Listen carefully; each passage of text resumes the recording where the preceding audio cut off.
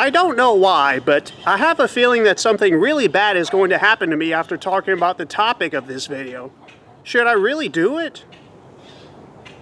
Sure, why not? I don't have anything else to lose, so who cares? By the way, it's great to be back.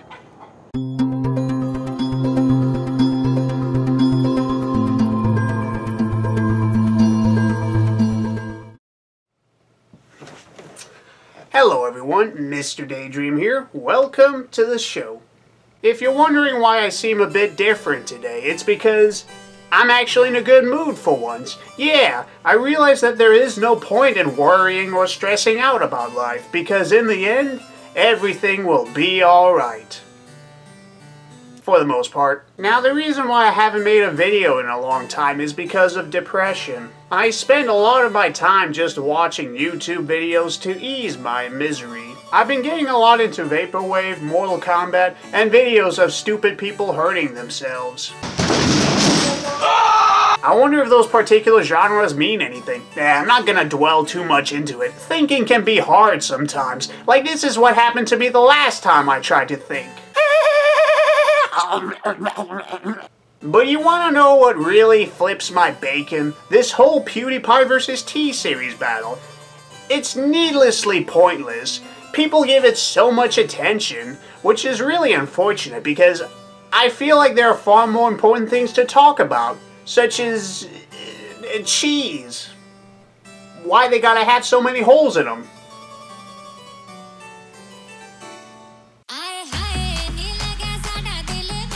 For those of you who don't know, and I'm pretty sure most of you don't, PewDiePie is a Swedish YouTuber who's been the most subscribed YouTuber for the longest time. However, this all changed when T-Series came into existence.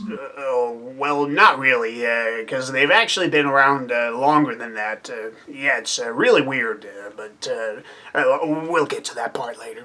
T-Series is a company that promotes Indian music videos, trailers, and a bunch of other things through YouTube. Who would have thought that these two completely different things would somehow come together? I haven't seen a more baffling combination since the cotton candy taco. Which is really good, by the way, but not as good as the deep-fried iced tea.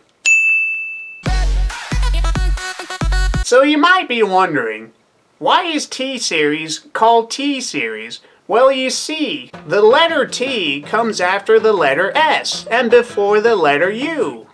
Now, the thing that surprised me the most about T-Series is that their YouTube channel has actually been around since 2006, with their oldest video being posted on late December of 2010. I don't know if they posted any other videos before that time. If they did, they probably removed them, which makes sense, because we all get embarrassed by some of our oldest content. Because they tend to be some of the cringiest things you'll ever see in your life. So have you ever wondered why it's like that? It's really a difficult process to explain. But yeah, it's really unexpected. Nobody really talked about T-Series until summer of 2018. At first I thought the channel was barely a year old, but it's actually over 13 years old.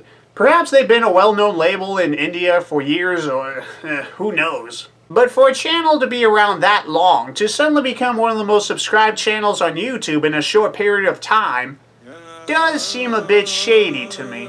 Especially considering how T-Series originally sold pirated Bollywood songs in the past. T-Series? More like P-Series. So where did T-Series get all those subscribers from anyway?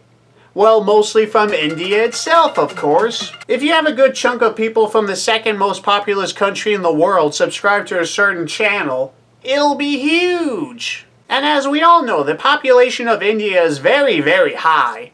It's something like over 100 or something. So that's how T-Series became one of the most subscribed channels on YouTube, which I honestly find weird because there do exist other Indian music labels on YouTube, so why was this the chosen one? If anything, the most subscribed Indian label should have been Sony Music India Vivo, because they're the ones who posted this timeless classic.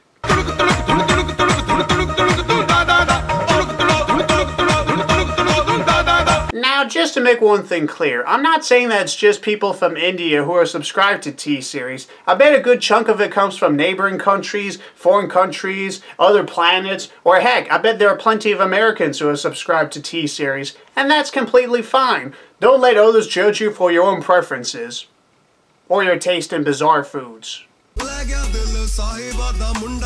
Now, the most ridiculous part about this battle are the live streams that focus on the sub counts of both PewDiePie and T-Series. Yeah, that's right. A live broadcast that shows both numbers slowly increase or decrease. Truly the greatest battle in our lifetime.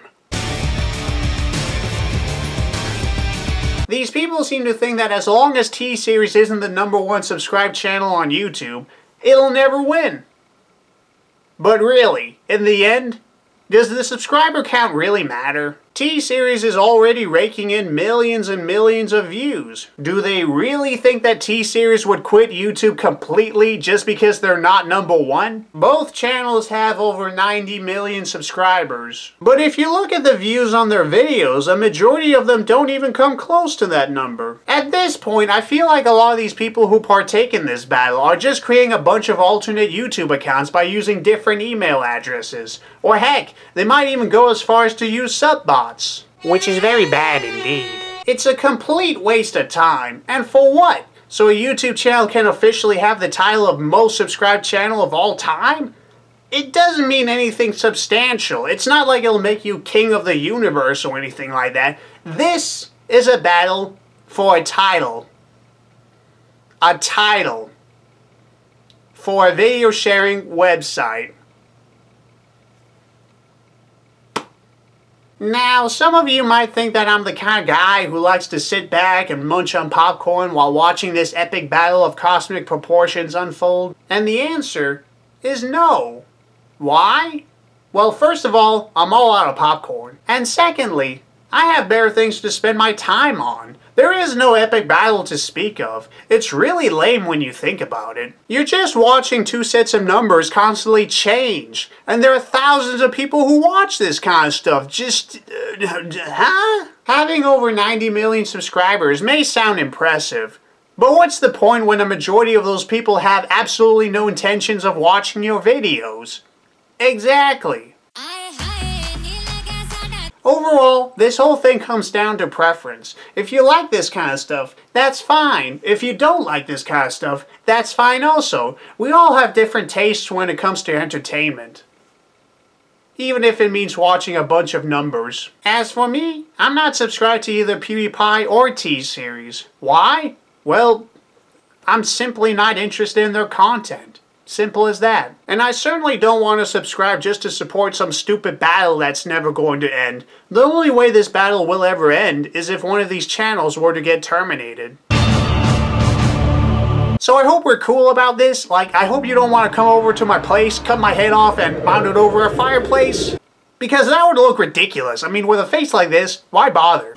What the heck? Hey man, how come you're not subscribed to PewDiePie? What's wrong with you? You support T-Series. That's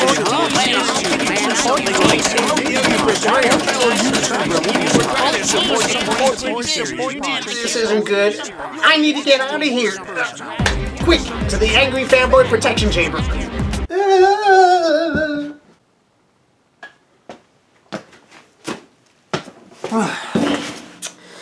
Well, I'm glad this was worth the investment. Now I just gotta wait until this whole madness settles down.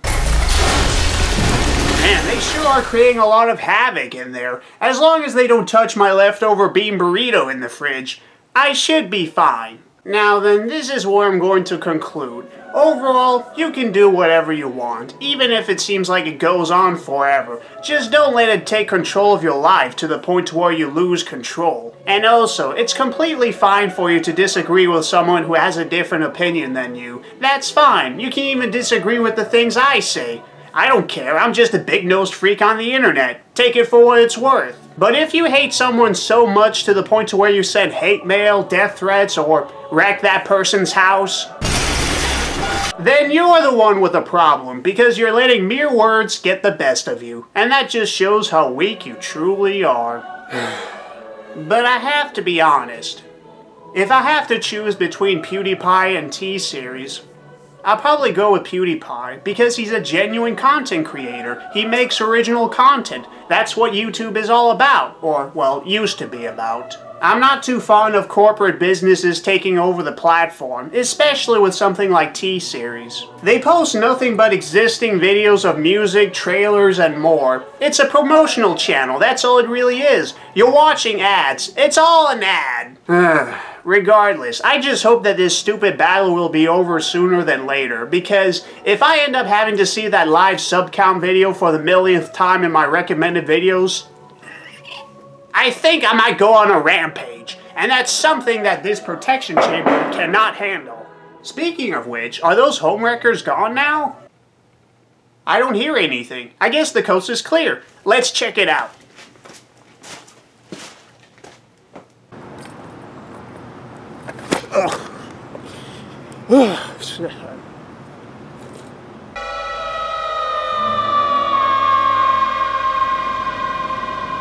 Well, this sucks. My house is gone. Ugh. Is there anything good after all this? Hey, it's my leftover burrito. I guess it's all good now.